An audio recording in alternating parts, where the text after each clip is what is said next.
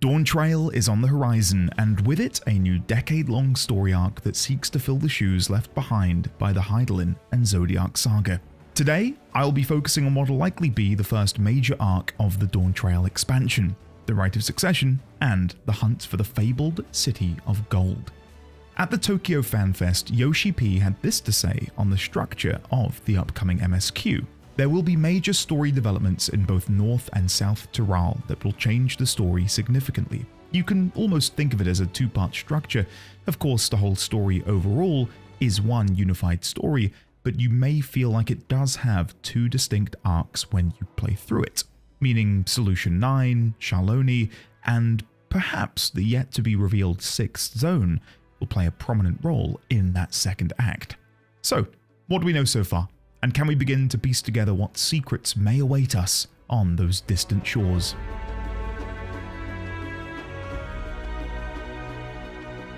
Our new journey begins with a call to adventure as Erenville introduces us to Wuklamut, who has come to petition our aid in triumphing in a Rite of Succession in her homeland to the far west, Tyrol.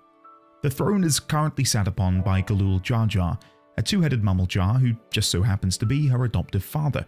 For 80 years, Tyrol has known peace under his rule from his seat of power, Tuliolal.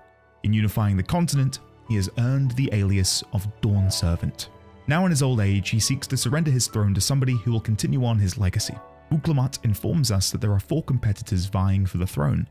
Herself, her brother Kawana, who studied at the Studium in Sharlayan, a third who must not be allowed to win as they would drag Tuliolal into war, and a 4th who have not yet been introduced to.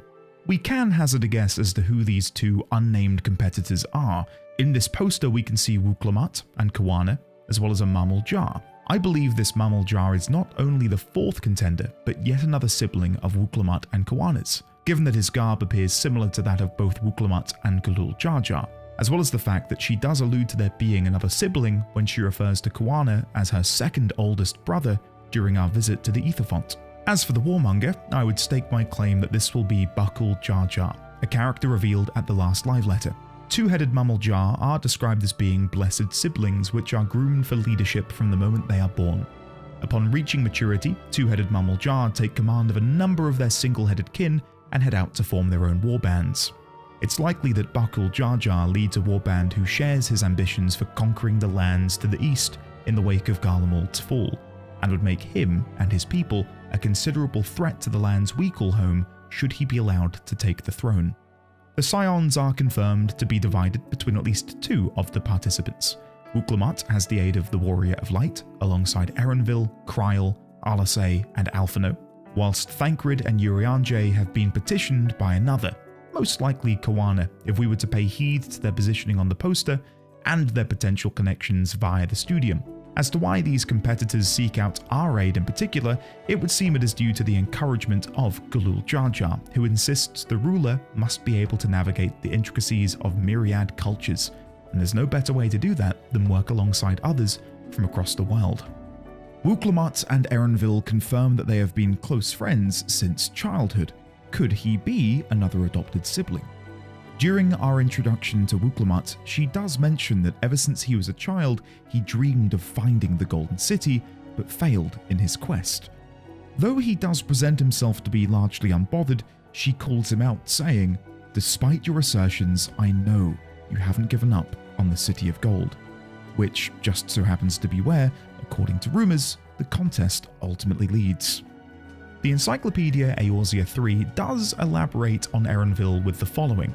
He is an accomplished scholar, far more knowledgeable than one might expect for a researcher of a mere 25 summers, which is perhaps why the Forum personally requested his services while preparing for the Star's evacuation.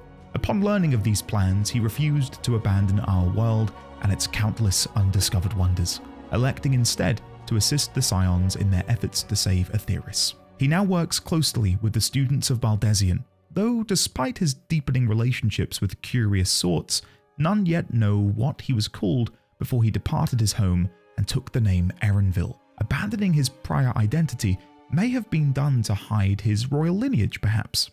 Whatever the truth of it, Erenville's clearly driven by discovering hidden wonders, and what better wonder to discover than the fabled City of Gold? The City of Gold was hinted at as far back as Heavensward's Great Gooble Library. A book titled Over the Horizon mentions the existence of a bleeding City of Gold. The book itself referring to Melvib's own discovery and subsequent adventures upon Tural, alongside her League of Lost Bastards. I wonder if she'll be making an appearance at some point during the expansion. Given how little we know of the City of Gold, it's hard to speculate using facts. We can look to the real world for what may well have been the inspiration behind the City of Gold, that being El Dorado and the myth of the 7 Cities of Gold, the latter of which may be more plausible given Emmett's description of the fabled golden cities of the New World. Despite the assertions that it is a single city, I'd imagine Emmett of all people might know the truth of it. In the real-world myth, none of these cities were ever discovered. Dawntrail may very well seek to make the same true of their golden cities, instead focusing on a journey before destination storyline. But I'm personally guessing these golden cities will be ruins of the giants' progenitors or remnants of the ancient civilization which flourished here millennia ago. We are told of a distant metropolis during our visit to Amarot. Given how far away Tural is from the supposed location of Amarot, it could mean that distant metropolis was once on these very shores. We see during P11 that Amarot was golden, so it stands to reason the ancients here too had cities which shone gold, the existence of which fell into myth over the millennia that followed the Sundering. For now, let's return to some more calculated speculation and take a look at this poster again. Seeing as those competing for Galul Jar Jar's throne appear beneath him, it stands to reason that the lady at the top not only isn't a participant, but presumably is above him in the hierarchy. We know of his alias as the Dawn Servant. Could she be a manifestation of the Dawn itself? I had begun to theorize as to whether or not she may be connected to FF11's Goddess of the Dawn, Altana, but given the fact that Heidelin already co-opted a lot of Altana's characterization, I highly doubt it. That being said, I do have one other theory for who this mystery character could be, and that is Valigarmanda. Valigarmanda was introduced in Final Fantasy VI as an Esper. Espers are humans who were transformed into magical beings by the gods of that world, the Warring Triad, the same 3 who served as the inspiration behind the bosses in Heavensward. These beings of immense magical power also possessed the ability to transform themselves into humanoids, as a means to blend into societies in order to avoid detection. If Valigarmanda in Dawntrail has inherited the traits of its predecessor, it's entirely possible that it may too have a humanoid form, and act as a protector of Tural, or perhaps the fabled City of Gold itself. In researching for this video, I have stumbled upon other references to Valigarmanda, which has led me to an exciting discovery. Let's begin by taking a look at the Dawntrail benchmark. The benchmark sees us and our allies facing off against Galul Jar Jar atop what appears to be a mountain somewhere in Okapacha. We can match up the locations to these screenshots and pieces of concept art. The scale of this place is befitting of giant kind, and features motifs reminiscent of architecture we've seen in Tuliolal. This stone totem, visible for only a moment in the benchmark, is adorned with imagery evocative of Valigarmanda at the top. Interestingly, it is a very similar silhouette to that of Tuliolal's palace. Lower down on the totem are 2 faces which appear to be carvings of the giants themselves, given the similarities between them and their supposed descendants, the Yokoi. It's important to remember Tuliolal as a nation-state has only existed for 80 years, which serves as the biggest piece of evidence in the theory that these are all relics and locations from the Giants' empire. Was Tuliolal once a seat of power with its temple built in reverence to Valigarmanda? It may well be this totem shows a hierarchy of sorts within the empire, with Valigarmanda at the top, senior giants beneath Valigarmanda, the Yokoi beneath them, and whatever this 8-tailed thing is at the bottom, which we'll come back to later.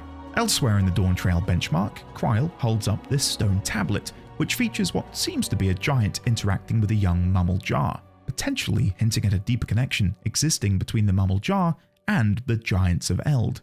The tablet itself appears to be one of many. Maybe in our pursuit of the fabled City of Gold, we come to learn of how deep the bond between these 2 races goes. I'd wager there's some significance to the golden embellishments on these slates.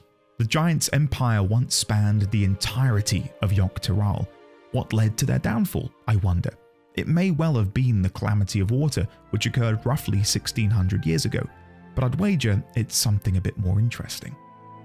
In the giant ruin we're climbing in the benchmark, purple growths and energy saturate the land, but taper off as we get higher and higher up the mountain. We do see some creatures boasting purple formations on their back, this crocodile behemoth which Estinian is dueling in the cinematic, as well as these birds visible in the backdrop of this Dawntrail poster. It's a similar organic material to what we see in the dungeon from the benchmark. I'll quickly don my tinfoil and ponder the idea that this purple organic matter could be caused by something beneath Tirael itself and has begun latching on to living organisms, altering them in some way. Going back to the stone totem from earlier, this eight-tailed creature is inscribed at the bottom. Could it be something imprisoned by the giants, and potentially the cause of these purple growths? In our search for the City of Gold, it seems we'll be uncovering the secrets of not only the Giants' empire, but the history of the Mumble Jar, as well as how Valigarmanda became such a significant figure to both civilizations, thousands of years apart. On the topic of the City of Gold, there is someone we'll likely come to know a great deal more about in our gallivanting across Tirael in search of its secrets. That person being Galuf Baldesion. Towards the end of the Endwalker patch quests, Crile opens a long sealed letter addressed to her adoptive grandfather, Galuf. The letter written by none other than Galul Jar Jar. Within, he commissions Galuf to aid him in investigating Tirael's legendary Golden City. As mentioned though, this letter is incredibly old, and Galuf is unfortunately no longer with us after the events upon the Isle of Val. We know that Galuf yearned to see the world, travelling alongside three companions to distant shores and beyond. It's highly likely that him and his companions at some point visited Tuliolal and became acquainted with Galul Jar Jar and his people, though petitioning him to help uncover the City of Gold speaks more so to the relationship that likely formed between the pair, as I don't think such a request would be made of just anybody. At this point, I'll go back to what I said earlier, that being the fact that this letter was supposedly written by Galul Jar Jar, because that's not entirely correct. Wuklamut confirms it's his signature on the paper, and that he may well have dictated it to someone fluent in Eorzean, but she does also mention how everything else seems to be fraudulent, such as the use of a wax seal. The devs want us to question the letter's integrity, but why? Did Galul Jar Jar send it secretly, hence the odd custom? Could it be a true forgery, duplicitous in its nature, trying to coax Galuf to walk into a trap he thankfully avoided by having too much mail? There's certainly more here than meets the eye. Hopefully Galul Jar Jar can fill in the blanks. They also happen to share an altruistic trait in that they've readily and willingly incorporated orphaned children into their families. Whether this was something they'd both considered prior to meeting one another, or if one took a leaf out of the other's book, regardless, the parallels between Wuklamut and Crile, both following in their adoptive father and grandfather's footsteps respectively, will be a joy to behold. Crile has had a long-standing membership within the Scions B team, so the opportunity to dig a little bit deeper into who she is and watch her get to adventure alongside us is going to be great. Speaking of the Scions, Alasay, Alphino, Crile, Urianger and Thancred are already accounted for. G'raha has assured Crile he will tend to the needs of the students of Baldesion whilst she's away. Estinian has, rather fortuitously, boarded the ship to the New World with no real plan, and Y'shtola is seemingly unaccounted for. I do wonder if Tataru will be joining us. The shrewd businesswoman she is, I'd be surprised if she didn't relish the opportunity to sell her wares to a new market. If the CGI trailer is to be believed, both G'raha and Y'shtola will eventually make their way over to the New World. I imagine Y'shtola will come looking for answers as to how one might feasibly and reliably traverse between the reflections. Maybe she believes there are answers here that may benefit her pursuit of knowledge. As for G'raha, maybe the allure of proved too much, and he's left the students in the care of Edrica. Jokes aside, the CGI trailers have misled us before, and I'm happy to go either way on this, as I'd love for there to be more screen time given to the newer characters. Though if I did have to hazard a guess as to what brought Y'shtola and G'raha to Tirael, I'd be willing to bet it's related to Solution 9, especially if the other Scions will have a prominent role to play within the Rite of Succession arc.